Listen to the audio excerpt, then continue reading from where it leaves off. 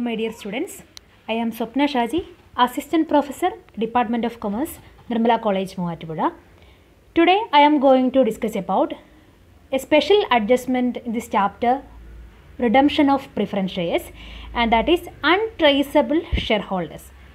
നമുക്കറിയാം നമ്മൾ കുറച്ച് ദിവസങ്ങളായിട്ട് അക്കൗണ്ടിങ് ഓഫ് ഷെയർസ് ആണ് പഠിച്ചുകൊണ്ടിരിക്കുന്നത്.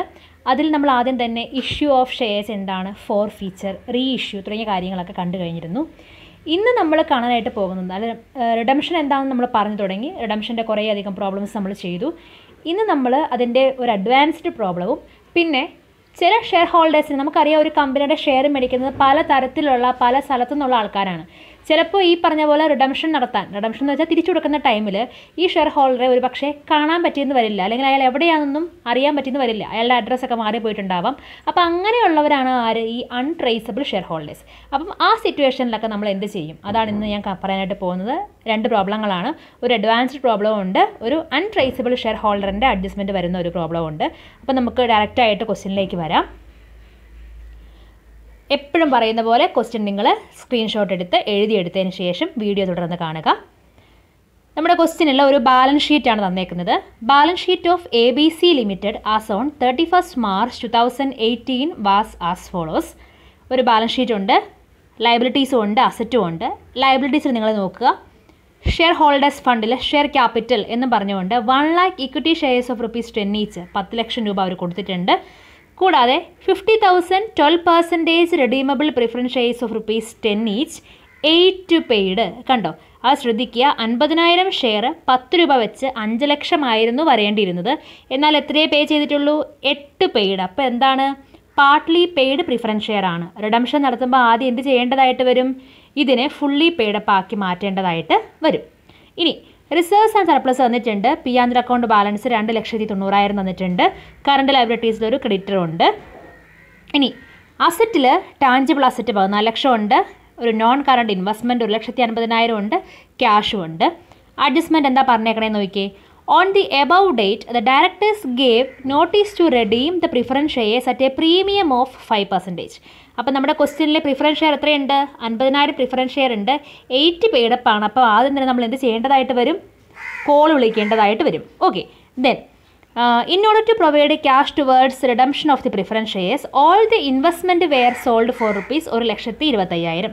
നമ്മുടെ കയ്യിൽ കണ്ടോ, നോൺ കറണ്ട് ഇൻവെസ്റ്റ്മെൻറ്റ് എന്ന് പറഞ്ഞുകൊണ്ട് ഒരു ഇൻവെസ്റ്റ്മെൻറ്റ് ഉണ്ടായിരുന്നു. അത് റിഡംഷന് പൈസ തികയാതെ വന്നപ്പോഴത്തേക്കും ക്യാഷിന് വേണ്ടി അവർ എന്ത് ചെയ്തു, വിറ്റു എന്നാണ് പറഞ്ഞേക്കുന്നത്. വിറ്റപ്പോൾ എത്ര രൂപ കിട്ടി, ₹1,20,000 രൂപ കിട്ടി. അപ്പോൾ എന്താണ് ഇത് മനസ്സിലാക്കുന്നത്, നഷ്ടത്തിലല്ലേ വിറ്റേക്കണത്. 1,50,000 രൂപയുടെ സാധനം 1,20,000 രൂപയ്ക്ക് നമ്മൾ വിറ്റു. അപ്പോൾ എന്താണ്, ലോസ് ഉണ്ട് അവിടെ. Directors decide that minimum number of fresh equity shares are to be issued at par. ഇനി തികയാത്ത പൈസയ്ക്ക് എന്തും കൂടി ഇഷ്യൂ ചെയ്യാൻ പറഞ്ഞിട്ടുണ്ട്, ഇക്വിറ്റി ഷെയറും കൂടെ ഇഷ്യൂ ചെയ്യാൻ പറഞ്ഞിട്ടുണ്ട്. പക്ഷേ ക്വസ്റ്റ്യനിൽ നിന്ന് നമുക്ക് എത്ര രൂപയുടെ ഇക്വിറ്റി ഷെയർ ആണ് ഇഷ്യൂ ചെയ്യേണ്ടതെന്ന് വ്യക്തമല്ല. അപ്പം നമ്പർ ഓഫ് ന്യൂ ഷെയർസ് നമ്മൾ എന്ത് ചെയ്യേണ്ടതായിട്ട് വരും, കണ്ടുപിടിക്കേണ്ടതായിട്ട് വരും. ഓക്കെ, ഇത് ശ്രദ്ധിക്കേണ്ട ഒരു കാര്യം, minimum number of fresh equity എന്നല്ലേ പറഞ്ഞേക്കുന്നത്. അതായത് കയ്യിലുള്ള റിസർവ്സ് ഒക്കെ കംപ്ലീറ്റ് യൂസ് ചെയ്തിട്ട് ബാക്കിയുള്ളതിനെ എന്ത് ഇഷ്യൂ ചെയ്യാവുള്ളൂ എന്നാണ് അർത്ഥം, ഇക്വിറ്റി ഷെയർ ഇഷ്യൂ ചെയ്യാവുള്ളൂ എന്നാണ് ആ പറഞ്ഞേക്കുന്ന സെൻറ്റൻസിൻ്റെ അർത്ഥം. അപ്പോൾ നമുക്ക് പ്രോബ്ലത്തിലേക്ക് വരാം. നമുക്കറിയാം തന്നേക്കുന്ന ക്വസ്റ്റ്യനിലെ പ്രിഫറൻസ് ഷെയർ എന്ന് പറയുന്നത് എന്താണ്, പാർട്ട്ലി പെയ്ഡ് പ്രിഫറൻസ് ഷെയർ ആണ്. അത്തരത്തിൽ പ്രിഫറൻസ് ഷെയർ തന്നേക്കുവാണെങ്കിൽ നമ്മൾ ആദ്യം എന്ത് ചെയ്യണം എന്നാണ് പഠിച്ചേക്കുന്നത്, അതിനെ ഫുള്ളി പെയ്ഡ് പ്രിഫറൻസ് ഷെയർസ് ആക്കി മാറ്റണം അല്ലേ. അപ്പോൾ എല്ലാവരും ജേണൽ വരയ്ക്കുക. ഒരു ഡേറ്റ് കോളം, ഒരു പർട്ടിക്കുലേഴ്സിൻ്റെ കോളം, ഒരു LF column, debit column, credit column. Date, particulars, LF, debit, credit എല്ലാവരും വരച്ചതിന് ശേഷം വീഡിയോ തുടർന്ന് കാണുക കേട്ടോ. ഓക്കെ, നമുക്കറിയാം പാർട്ട്ലി പെയ്ഡ് പ്രിഫറൻസ് ഷെയറിനെ ആദ്യം തന്നെ എന്താക്കി മാറ്റണം, ഫുള്ളി പെയ്ഡ് പ്രിഫറൻസ് ഷെയർസ് ആക്കി മാറ്റണം. അപ്പോൾ ഫൈനൽ കോൾ വിളിക്കണം അല്ലേ. എന്താ അതിൻ്റെ ജേണൽ എൻട്രി, ഫൈനൽ കോൾ വിളിക്കാനുള്ള നമ്മുടെ ജേണൽ എൻട്രി എന്താണ്. Okay, partly paid preference ഷെയറിനെ fully paid preference share ആക്കാനായിട്ട് നമ്മൾ ഫസ്റ്റ് ചെയ്യേണ്ടത് എന്താണ്, ഫൈനൽ കോൾ വിളിക്കണം അല്ലേ. എന്താ അതിൻ്റെ ജേണൽ എൻട്രി, ഫൈനൽ കോൾ വിളിക്കുന്ന എൻട്രി ആദ്യം ഷെയർ ക്യാപിറ്റലിലേക്ക് മാറ്റുന്ന entry. Redeemable preference share final call account debtor to redeemable preference share capital. Redeemable preference share final call account debtor to redeemable preference share capital. 50,000 ഷെയറിന് 2 രൂപ വെച്ചാണ് കിട്ടാനുള്ളത്. അപ്പം 1,00,000 രൂപ. Okay, അപ്പോൾ എങ്ങനെയാണ് entry വരുന്നത്, redeemable preference share final call account debtor to redeemable preference share capital 50,000 × 2 1,00,000 രൂപ. Okay, ഇനി പൈസ കിട്ടുന്ന entry bank account debtor to redeemable preference share final call. Bank account debtor to redeemable preference share final call എത്രയാണ്? Okay, അപ്പോൾ ഇനി എന്താണ് amount കിട്ടുന്ന entry? കിട്ടുമ്പോൾ എൻട്രി എന്താണ്? Bank account debtor to redeemable preference share final call. നമുക്ക് amount എത്ര കിട്ടാനുള്ളത്? 1,00,000 രൂപയാണ്. അപ്പോൾ bank account debtor to redeemable preference share final call 1,00,000. ഇനി ക്വസ്റ്റ്യനിൽ ഒരു സെപ്പറേറ്റ് കാര്യം പറഞ്ഞേക്കുന്നത് ഈ റിഡംഷന് വേണ്ടി അവർ എന്ത് ചെയ്തിട്ടുണ്ട്? ഇൻവെസ്റ്റ്മെൻറ്റ് വിറ്റിട്ടുണ്ടെന്ന് പറഞ്ഞിട്ടുണ്ട്. നമുക്കറിയാം, നമ്മളൊരു സാധനം മേടിക്കുമ്പം ക്യാഷ് കയ്യിൽ നിന്ന് പോകും. എന്താ നമ്മൾ എൻട്രി ചെയ്താറ്? ഒരു ഫർണിച്ചർ മേടിച്ചാൽ furniture account debtor to cash എന്ന് അല്ലേ? വിൽക്കുവാണെങ്കിലോ cash account debtor to furniture. അതുപോലെ തന്നെയാണ് ഇൻവെസ്റ്റ്മെൻറ്റും. ഇൻവെസ്റ്റ്മെൻറ്റ് വിൽക്കുമ്പോൾ പൈസ കിട്ടും അല്ലേ? ബാങ്ക് അക്കൗണ്ട് ഡെറ്റർ കിട്ടിയ എമൗണ്ട് എത്രയാണ്? 1,25,000. ടു ഇൻവെസ്റ്റ്മെൻറ്റ് എന്നായിരുന്നു വരേണ്ടിയിരുന്നത് 1,50,000. പക്ഷേ നമുക്കറിയാം 1,50,000 രൂപയുടെ സാധനം 1,25,000 രൂപയ്ക്കാണ് വിറ്റേക്കുന്നത്. അപ്പോൾ അവിടെ എന്തുണ്ട്? ലോസ് ഉണ്ട്. അപ്പോൾ നമ്മുടെ എൻട്രി എങ്ങനെ വരും? Bank account debtor 1,25,000, P and account debtor 25,000, to investment 1,50,000. Okay, loss വരുമ്പോൾ പി ആൻഡ് അക്കൗണ്ട് മുകളിൽ എഴുതുക. എൻട്രി എങ്ങനെയാണ്? Bank account debtor 1,25,000, profit and loss account debtor 25,000, to investment 1,50,000. ഇത്രയും കാര്യങ്ങളാണ് നമുക്ക് ഒറ്റയടിക്ക് ഈ ജേണലിലേക്ക് എഴുതാൻ പറ്റുള്ളൂ. ഇനി ഒരു വർക്കിംഗ് നോട്ടിന് ശേഷമാണ് നമുക്ക് ജേണൽ കണ്ടിന്യൂ ചെയ്യാനായിട്ട് പറ്റുള്ളൂ. അപ്പോൾ എല്ലാവരും ഒരു വർക്കിംഗ് നോട്ട് സ്റ്റാർട്ട് ചെയ്യുക. Calculation of fresh issue of shares. Calculation of fresh issue of shares. അതെന്തുകൊണ്ടാണ് ആ വർക്കിംഗ് നോട്ട് എഴുതുന്നത് എന്ന് വെച്ചാൽ, ക്വസ്റ്റ്യനിൽ അവർ പറഞ്ഞിട്ടുണ്ട് directors decide that minimum number of fresh equity shares to be issued at par. Minimum number of shares മാത്രമേ issue ചെയ്യാൻ പറ്റുള്ളൂ. കയ്യിലുള്ള പ്രോഫിറ്റ് മൊത്തം ഉപയോഗിച്ചതിന് ശേഷം മാത്രമേ എന്ത് ഇഷ്യൂ ചെയ്യാൻ പറ്റുള്ളൂ? ഇക്വിറ്റി ഷെയർ ഇഷ്യൂ ചെയ്യാനായിട്ട് പറ്റുള്ളൂ. അതുകൊണ്ട് അത് എത്രയാണ് നമ്മൾ കണ്ടുപിടിക്കണം. അപ്പം ഹെഡിങ് കൊടുക്കുക, calculation of fresh issue of shares. എല്ലാവരും എഴുതുക, അണ്ടർലൈൻ ചെയ്യുക. അതിനുശേഷം താഴേക്ക് എഴുതിക്കൊള്ളുക, profit as per balance sheet.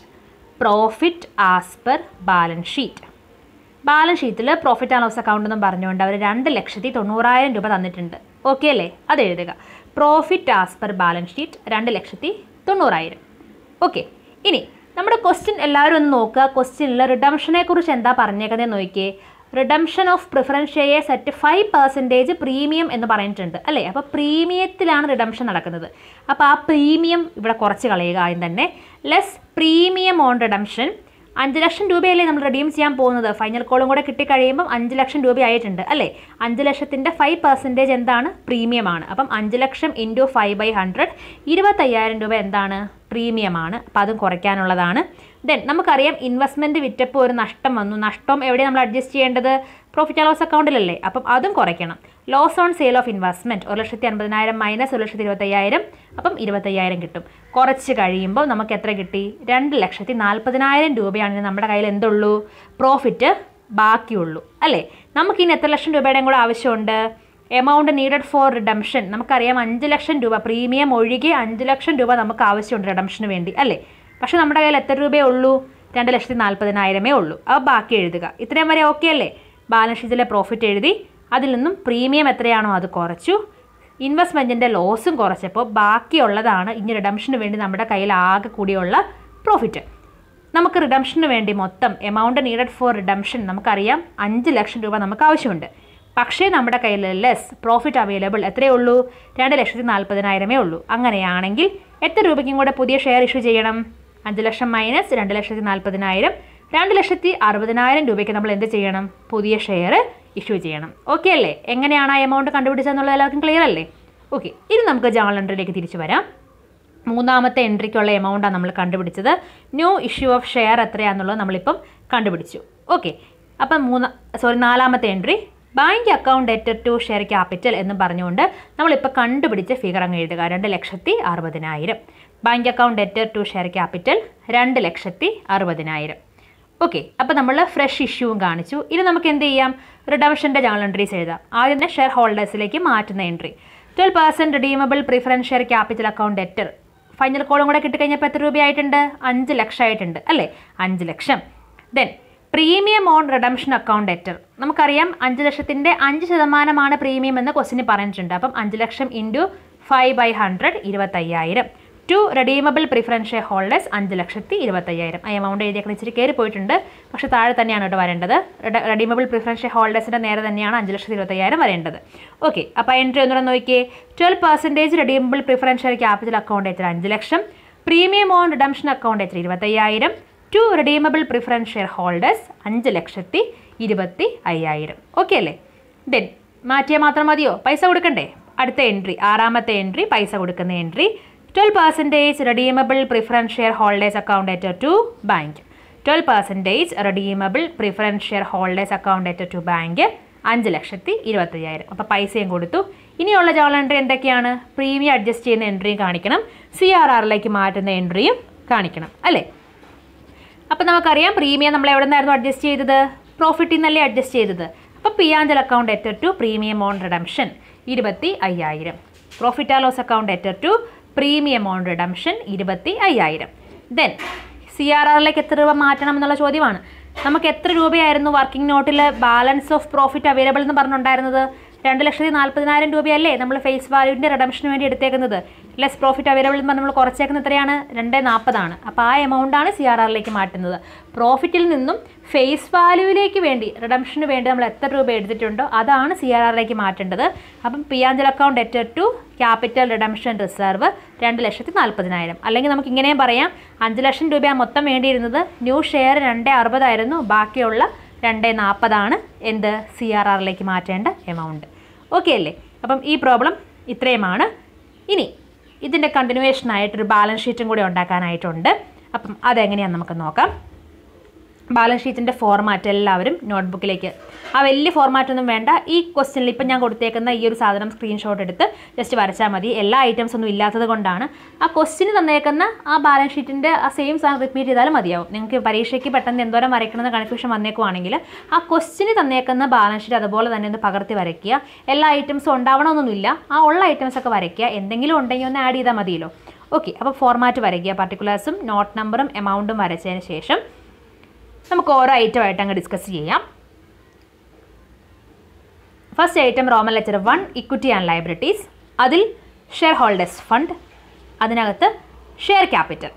Share ക്യാപിറ്റലിൻ്റെ ബ്രാക്കറ്റിൽ ഞാൻ 12 ലക്ഷം പ്ലസ് 2,60,000 എന്ന് കാണിച്ചിട്ടുണ്ട്.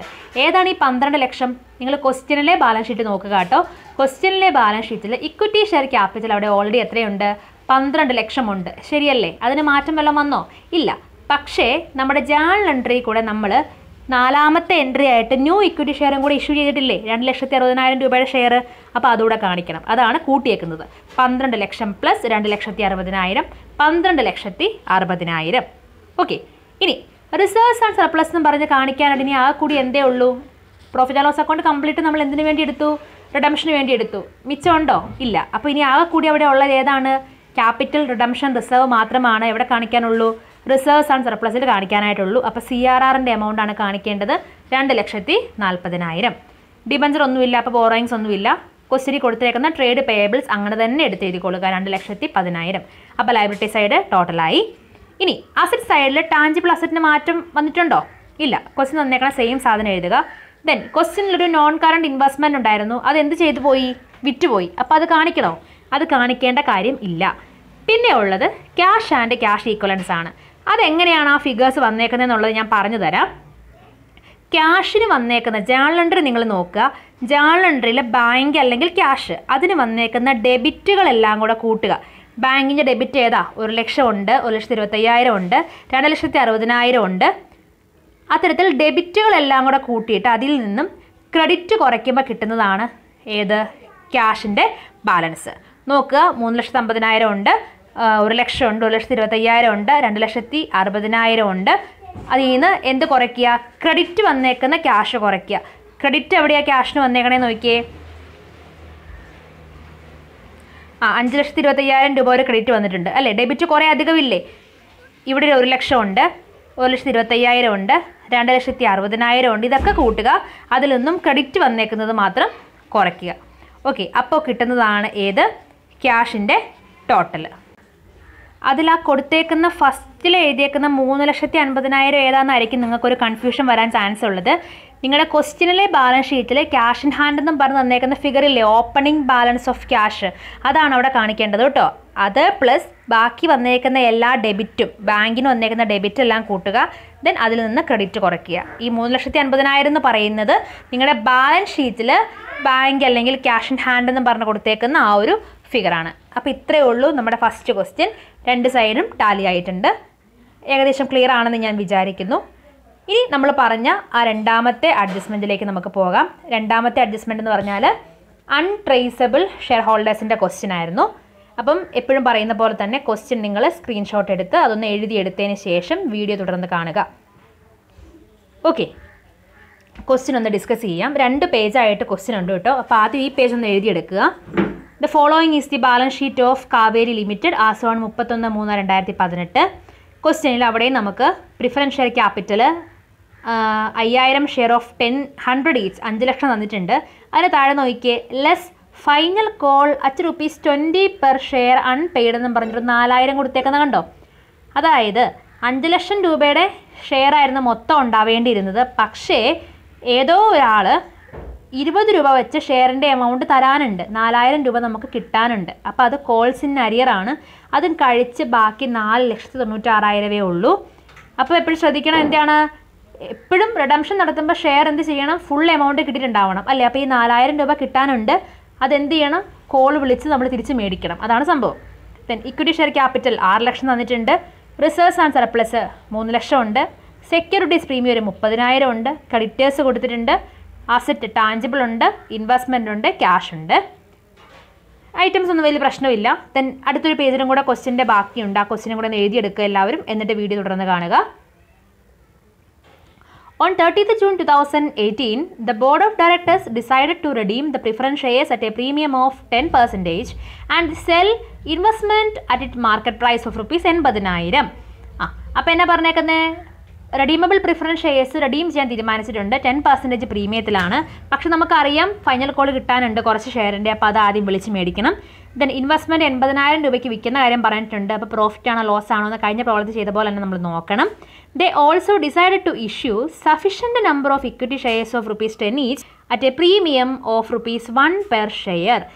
ഇവിടെയും നമുക്ക് എന്ത് കണ്ടുപിടിക്കണം, new number of equity shares കണ്ടുപിടിക്കണം. Okay, after utilising the profit and loss account balance, profit and loss account balance ഒക്കെ ഉപയോഗിച്ചതിന് ശേഷം മാത്രമേ ഇഷ്യൂ ചെയ്യാവുള്ളൂ എന്ന് പറഞ്ഞിട്ടുണ്ട്.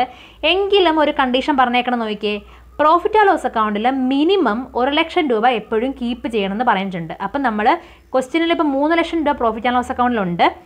എങ്കിലും പ്രോബ്ലം ചെയ്യുമ്പം 1 ലക്ഷം രൂപ മിച്ചം വെച്ചിട്ടേ ബാക്കി ആവശ്യങ്ങൾക്കായിട്ട് എടുക്കാവുള്ളൂ എന്ന് പറഞ്ഞിട്ടുണ്ട്. Okay, premium on redemption is required to B set of against securities premium. അത് ശ്രദ്ധിക്കണം. ഈ ക്വസ്റ്റ്യനിലെ ഒരു എക്സ്ട്രാ അഡ്ജസ്റ്റ്മെൻ്റ് ആണ്. നമ്മൾ ഇത്രയും നേരം പ്രോബ്ലത്തിൽ ചെയ്തുകൊണ്ടിരുന്നപ്പം പ്രീമിയം ഓൺ റിഡംഷൻ ഒക്കെ എവിടെയായിരുന്നു അഡ്ജസ്റ്റ് ചെയ്തുകൊണ്ടിരുന്നത്, ഒന്നുകിൽ ജനറൽ റിസർവിൽ അല്ലെങ്കിൽ പ്രോഫിറ്റ് ആൻഡ് ലോസ് അക്കൗണ്ടിലായിരുന്നു നമ്മൾ അഡ്ജസ്റ്റ് ചെയ്തുകൊണ്ടിരുന്നത്.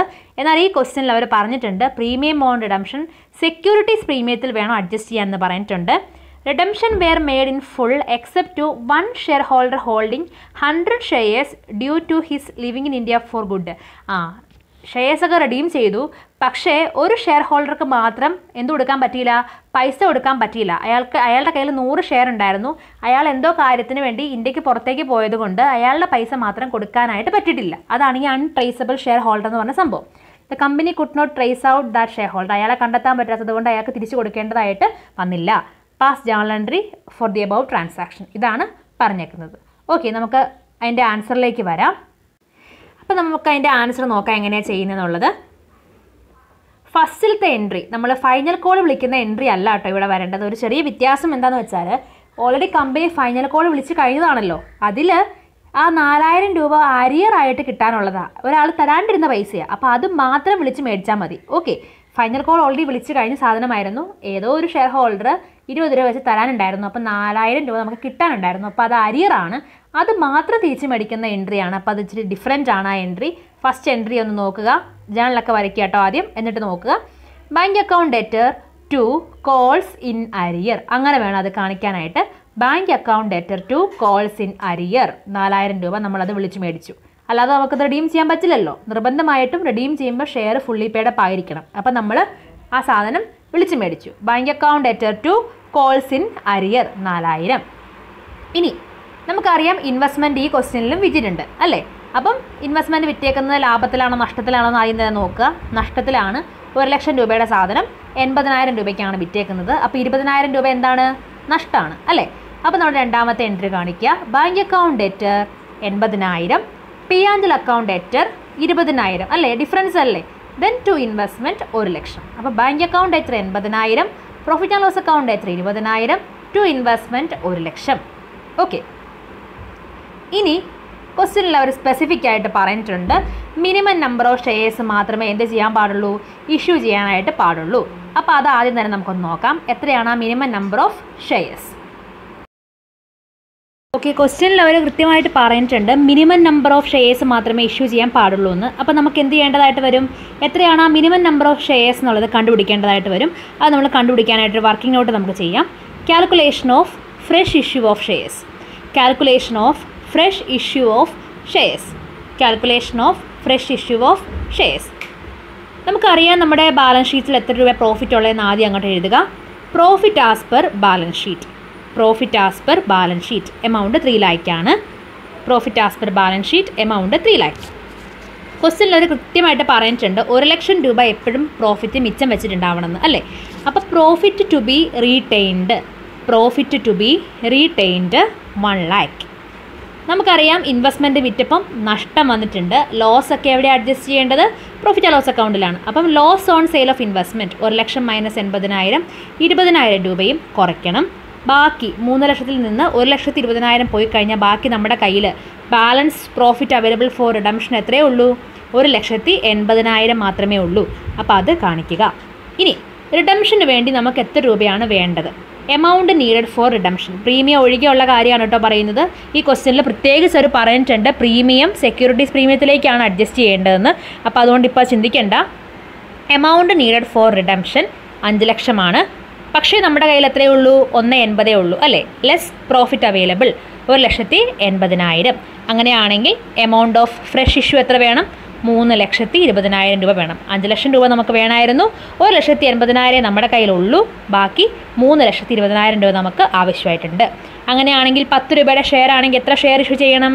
32,000 ഷെയർ അല്ലേ? 3,20,000 ബൈ 10 32,000 ഷെയറാണ് നമ്മൾ ഇഷ്യൂ ചെയ്യേണ്ടത്. ഇനി നമുക്ക് ആ ജേണൽ എൻട്രി എഴുതാം. ബാങ്ക് അക്കൗണ്ട് ഡെറ്റർ എമൗണ്ട് അവിടെ നിൽക്കട്ടെ. ടു ഷെയർ ക്യാപിറ്റൽ 32,000 ഷെയർ 10 രൂപ വെച്ചിട്ടല്ലേ? അപ്പോൾ 32,000 × 10 3,20,000. സെക്യൂരിറ്റീസ് പ്രീമിയം അവർ പറഞ്ഞിട്ടുണ്ട് 1 രൂപ വെച്ചിട്ടാണെന്ന്. അപ്പോൾ 32,000 × 1 32,000 തന്നെയാണ് സെക്യൂരിറ്റീസ് പ്രീമിയം. ടോട്ടൽ ചെയ്യുക 3,52,000. Bank account debtor 3,52,000, share capital 3,20,000, to securities premium 32,000. Okay. ഇനി റിഡംഷൻ്റെ എൻട്രിയാണ് നമ്മൾ എഴുതാൻ പോകുന്നത്. റിഡംഷൻ്റെ ഫസ്റ്റ് എൻട്രി എന്ന് പറയുന്നത് ആദ്യം ഷെയർ ഹോൾഡേഴ്സിലേക്ക് മാറ്റുന്ന എൻട്രി അല്ലേ?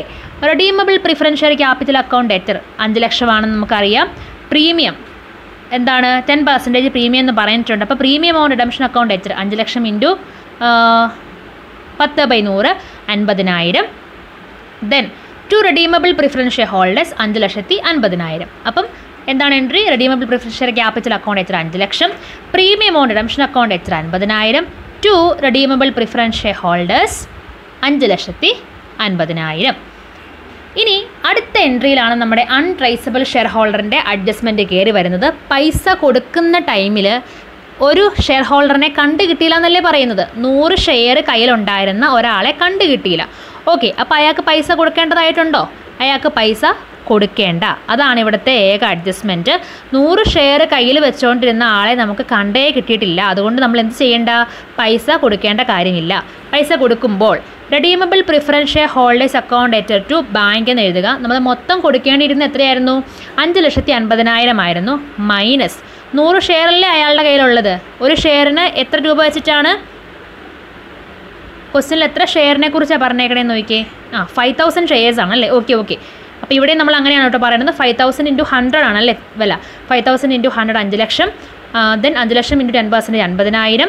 To redeemable preference share holders 5,50,000. Okay. അപ്പോൾ redeemable preference share holders account debtor to bank എന്ന് എഴുതുമ്പം 5,50,000 മൈനസ് 100 ഷെയറാണ് അയാളുടെ കയ്യിലുള്ളത്. 100 ഇൻറ്റു ഒരു ഷെയർ എത്ര രൂപയ്ക്കാണ് റെഡീം ചെയ്തേക്കുന്നത്? ഇപ്പോൾ 100 രൂപയുടെ ഷെയർ 10% പ്രീമിയത്തിലല്ലേ റെഡീം ചെയ്യുന്നത്. അപ്പോൾ 100ൻ്റെ സാധനം 110 രൂപയ്ക്കല്ലേ റെഡീം ചെയ്യുന്നത്. അപ്പോൾ 100 ഇൻറ്റു 110. അപ്പോൾ എങ്ങനെ വരും? 5,80,000 മൈനസ് 11,000, 5,39,000 രൂപ കൊടുത്താൽ മതി. അപ്പോൾ കമ്പനിയെ സംബന്ധിച്ച് 11,000 രൂപ എന്ത് ചെയ്യേണ്ട? കൊടുക്കേണ്ട കാര്യമില്ല. കമ്പനിക്ക് അത് കയ്യെ പിടിക്കാം. അയാളെ കണ്ടു കിട്ടിയില്ലല്ലോ, എപ്പോഴെങ്കിലും വന്നാൽ കൊടുത്താൽ മാത്രം മതി. അപ്പോൾ അതും നമ്മൾ എഴുതി. ഇനി അടുത്ത് നമുക്കറിയാം, നമ്മൾ എപ്പോഴും എഴുതാറുള്ള എൻട്രി എന്താണ്? പ്രീമിയം അഡ്ജസ്റ്റ് ചെയ്യുന്ന എൻട്രിയാണ്. ഈ ക്വസ്റ്റ്യനിൽ അവർ പ്രീമിയത്തെക്കുറിച്ച് എന്ത് അഡ്ജസ്റ്റ്മെൻറ്റാണ് പറഞ്ഞേക്കണേന്ന് നോക്കുക. എന്ത് അഡ്ജസ്റ്റ്മെൻറ്റാണ് പ്രീമിയത്തെക്കുറിച്ച് പറഞ്ഞേക്കുന്നത്? പ്രീമിയം എവിടെ കൊണ്ട് അഡ്ജസ്റ്റ് ചെയ്യാനാണ് പറഞ്ഞേക്കുന്നത്? സെക്യൂരിറ്റീസ് പ്രീമിയം ആയിട്ട് മാത്രം അഡ്ജസ്റ്റ് ചെയ്യാനായിട്ട് പറഞ്ഞേക്കുവാണ്. നമുക്കറിയാം, നമ്മുടെ ബാലൻസ് ഷീറ്റിൽ സെക്യൂരിറ്റീസ് പ്രീമിയം എന്ന് പറഞ്ഞുകൊണ്ട് എത്ര രൂപയുണ്ടെന്ന് നോക്കിയേ. 30,000 രൂപയുണ്ട്. ഓക്കെ, ബാലൻസ് ഷീറ്റിൽ 30,000 രൂപയുണ്ട്. ന്യൂ ഇഷ്യൂ ഓഫ് ഷെയർസ് വഴി നമുക്ക് ഒരു പ്രീമിയം കിട്ടിയിട്ടുണ്ട്. എത്രയുണ്ട്? 32,000 രൂപ കിട്ടിയിട്ടുണ്ട്. ഓക്കെ, ബാലൻസ് ഷീറ്റിൽ 30,000 ഉണ്ട്. ന്യൂ ഇഷ്യൂ ഓഫ് ഷെയർസ് വഴി 32,000 ഉണ്ട്. റിഡംഷൻ്റെ സമയത്ത് പ്രീമിയം എത്രയേ ഉള്ളൂ? 50,000 ഉള്ളൂ. അപ്പം നമ്മുടെ കയ്യിൽ ഇപ്പം നിലവിൽ എത്ര പ്രീമിയം ഉണ്ട്? 30ഉം 32ഉം ചേർത്ത് 62,000 രൂപ സെക്യൂരിറ്റീസ് പ്രീമിയം ഇരിപ്പുണ്ട്. അപ്പം നമുക്ക് 50,000 രൂപ സുഖമായിട്ട് റൈറ്റ് ഓഫ് ചെയ്യാൻ പറ്റില്ലേ അതിനകത്തേക്ക്? അപ്പോൾ എന്ത് ചെയ്താൽ മതി? Securities premium account letter to premium on redemption എന്ന് പറഞ്ഞുകൊണ്ട് അങ്ങ് 50,000 രൂപ എഴുതിയാൽ മതി. പ്രോഫിറ്റ് ആൻഡ് ലോസ് അക്കൗണ്ട് അല്ല മുകളിൽ എഴുതേണ്ടത്. നമ്മുടെ കയ്യിൽ സഫിഷ്യൻറ്റ് സെക്യൂരിറ്റീസ് പ്രീമിയത്തിൽ ബാലൻസ് ഉണ്ട്.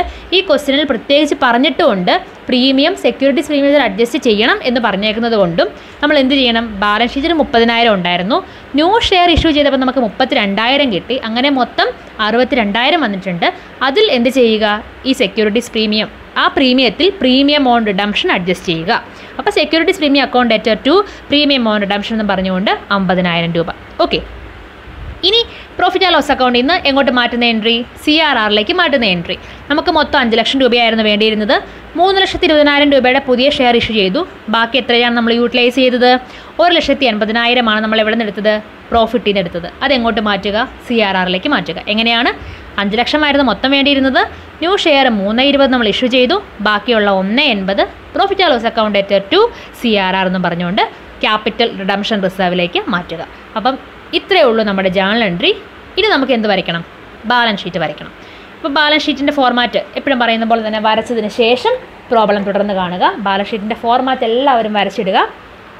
നമുക്ക് സ്റ്റാർട്ട് ചെയ്യാം. First item equity and liabilities. അതിൽ ഒന്ന് ഷെയർ ഹോൾഡേഴ്സ് ഫണ്ട്, അതിനകത്ത് ഷെയർ ക്യാപിറ്റൽ. നമുക്ക് ക്വസ്റ്റ്യനിൽ ഓൾറെഡി ഇക്വിറ്റി ഷെയർസ് എത്രയുണ്ട്? 6 ലക്ഷം ഉണ്ട് അല്ലേ? 6 ലക്ഷം രൂപയുടെ ഇക്വിറ്റി ഷെയർസ് ഉണ്ട്. നമ്മൾ ഇപ്പോൾ പുതിയതായിട്ട് എത്ര ലക്ഷം രൂപയുടെ ഷെയറും കൂടി ഇഷ്യൂ ചെയ്തു? 3,20,000 രൂപയുടെ ഷെയറും കൂടെ ഇഷ്യൂ ചെയ്തു. അപ്പോൾ മൊത്തം എത്രയായി? 6 ലക്ഷം പ്ലസ് 3,20,000. 6 ലക്ഷം പ്ലസ് 3,20,000 9,20,000 കാണിച്ചു. അടുത്ത റിസർവ്സ് ആൻഡ് സർപ്ലസ് ആണ്. കുറച്ചധികം ഐറ്റം ഉള്ളതുകൊണ്ട് നമുക്ക് നോട്ട് വരയ്ക്കണം. Not number 1 reserves and surplus. Not number 1 reserves and surplus. അതിൽ first item securities premium. Not number 1 reserves and surplus. അതിനകത്ത് first item securities premium. Already പഴയ ബാലൻസ് ഷീറ്റിൽ 30,000 ഉണ്ടായിരുന്നു. ന്യൂ ഷെയർ ഇഷ്യൂ ചെയ്തപ്പോൾ 32,000 കിട്ടി. അതിൽ നിന്ന് 50,000 രൂപ റൈറ്റ് ഓഫ് ചെയ്ത് കളഞ്ഞു അല്ലേ? അപ്പം 30,000 പ്ലസ് 32,000 മൈനസ് 50,000, ഇനി എത്രയേ ഉള്ളൂ? 12,000 രൂപയേ ഉള്ളൂ. അപ്പോൾ അത് കാണിച്ചു. ക്യാപിറ്റൽ റിഡംഷൻ റിസർവിലേക്ക് നമ്മൾ ഏറ്റവും അവസാനം എത്ര രൂപ ട്രാൻസ്ഫർ ചെയ്തു? 1,80,000 രൂപ ട്രാൻസ്ഫർ ചെയ്തു. അതും കാണിച്ചു. പ്രോഫിറ്റ് ആൻഡ് ലോസ് അക്കൗണ്ടിൽ മിനിമം 1 ലക്ഷം രൂപ വെക്കണം എന്ന് പറഞ്ഞില്ലേ? അപ്പോൾ അതും കാണിച്ചു. ടോട്ടൽ എത്ര വരും? 3,00,000. സോറി, ടോട്ടൽ ഞാൻ കറക്റ്റ് ചെയ്യാം. ഓക്കെ, റിസർവിൻ്റെ ബാലൻസ് എന്ന് പറയുമ്പോൾ ഞാൻ കറക്റ്റ് ചെയ്തിട്ടുണ്ട്. 12,000 പ്ലസ് 1,80,000 പ്ലസ് 1 ലക്ഷം 2,92,000. അപ്പോൾ അതും കൊണ്ടുവന്ന് ബാലൻസ് ഷീറ്റിലേക്ക് എഴുതുക. പിന്നെ ഉള്ളത് ട്രേഡ് പേയബിൾസ്. ക്വസ്റ്റ്യനിൽ ഡയറക്റ്റ് വന്നിട്ടുണ്ട്, അത് എഴുതുക. ഒരു ഐറ്റം എക്സ്ട്രാ കയറി വരും. നമ്മുടെ അൺട്രേസബിൾ ഷെയർ ഹോൾഡേഴ്സ് ആണ്. ഇതുവരെ കണ്ട് കിട്ടാത്തവരാണ്. ഇനി എപ്പോഴെങ്കിലും കാണുമ്പോൾ കൊടുക്കണമല്ലോ അവർക്ക്. അപ്പോൾ കമ്പനിയെ സംബന്ധിച്ച് അതെന്താണ്? ഒരു ബാധ്യതയാണ് അല്ലേ? അപ്പം അതർ കറണ്ട് ലയബിലിറ്റീസിൽ എന്ത് കാണിക്കുക? അൺട്രേസബിൾ ഷെയർ ഹോൾഡേഴ്സിനെയും കാണിക്കുക. ലയബിലിറ്റി സൈഡ് തീർന്നു. 12,77,000. ഇനി asset side tangible asset already question തന്നിട്ടുണ്ട്, അത് തന്നെ എഴുതുക. 12 ലക്ഷം. പിന്നെ ഉള്ളത് ക്യാഷാണ്. 1,80,000 എന്ന് പറഞ്ഞേക്കുന്നത് ക്വസ്റ്റ്യനിൽ തന്നേക്കുന്ന ക്യാഷിൻ്റെ ഓപ്പണിംഗ് ബാലൻസ് ആണ്. 1,80,000 പ്ലസ് ക്യാഷിന് വന്നേക്കുന്ന എല്ലാ ഡെബിറ്റുകളും, ബാങ്കിനോ ക്യാഷിനോ വന്നേക്കുന്ന എല്ലാ ഡെബിറ്റുകളും കൂട്ടുക. അതിൽ നിന്ന് ക്രെഡിറ്റ് എല്ലാ എമൗണ്ടും കുറയ്ക്കുക. ബാങ്കിനോ ക്യാഷിനോ വന്നേക്കുന്ന എല്ലാ ഡെബിറ്റും കൂട്ടുക, അതിൽ നിന്നും വന്നേക്കുന്ന ക്രെഡിറ്റ് അങ്ങോട്ട് കുറയ്ക്കുക. അപ്പോൾ നമുക്ക് 3,10,000 എന്ന് എന്ത് കിട്ടും? ഓക്കെ, അത് കറക്റ്റ് ചെയ്തിട്ടുണ്ട്. Cash and cash equivalence balancing figure ആയിട്ട് 77,000 രൂപ കിട്ടും. അപ്പം രണ്ട് സൈഡും ടാലിയായി 12,77,000. അപ്പം ഇത്ര ഓർത്തിരിക്കുക. അൺട്രേസബിൾ ഷെയർ ഹോൾഡേഴ്സ് ആണെങ്കിൽ അവർക്ക് കൊടുക്കേണ്ട കാര്യമില്ല, അതൊരു ലയബിലിറ്റിയാണ്. ബാലൻസ് ഷീറ്റിൽ അൺട്രേസബിൾ ഷെയർ ഹോൾഡേഴ്സ് എന്ന് പറഞ്ഞ് അതർ കറണ്ട് ലയബിലിറ്റീസിൽ കാണിക്കുക. ഓക്കെ, അത്രയേ ഉള്ളൂ. പിന്നെ ഈ പ്രോബ്ലത്തിൽ എക്സ്ട്രാ കയറി വന്നൊരു കാര്യം, സെക്യൂരിറ്റീസ് പ്രീമിയത്തിലേക്ക് വേണം പ്രീമിയം ഓൺ റിഡംഷൻ അഡ്ജസ്റ്റ് ചെയ്യാനെന്ന് പറഞ്ഞു. അപ്പോൾ രണ്ട് കാര്യങ്ങളാണ് നമ്മളിന്ന് ചെയ്തത്. ഒന്നൊരു അഡ്വാൻസ്ഡ് പ്രോബ്ലം ആയിരുന്നു, അതും എല്ലാവർക്കും ഓക്കെ ആണെന്ന് വിചാരിക്കുന്നു. രണ്ടാമത്തെ പ്രോബ്ലത്തിൽ ഒരു കോൾസ് ഇൻ അരിയർ കയറി വന്നു, സെക്യൂരിറ്റീസ് പ്രീമിയത്തിൻ്റെ അഡ്ജസ്റ്റ്മെൻറ്റ് കയറി വന്നു, അൺട്രേസബിൾ ഷെയർ ഹോൾഡേഴ്സും കയറി വരുന്നു. അപ്പം എന്തെങ്കിലും ഡൗട്ട് ഉണ്ടെങ്കിൽ വീഡിയോയ്ക്ക് താഴെ കമൻറ്റ് ചെയ്യുക. എല്ലാവർക്കും ക്ലിയർ ആയിട്ടുണ്ടെന്ന് ഞാൻ വിചാരിക്കുന്നു. എൻ്റെ ചാനൽ കാണുക, ലൈക്ക് ചെയ്യുക, കമൻറ്റ് ചെയ്യുക, സബ്സ്ക്രൈബ് ചെയ്യാനും മറക്കണ്ട. Okay, thank you.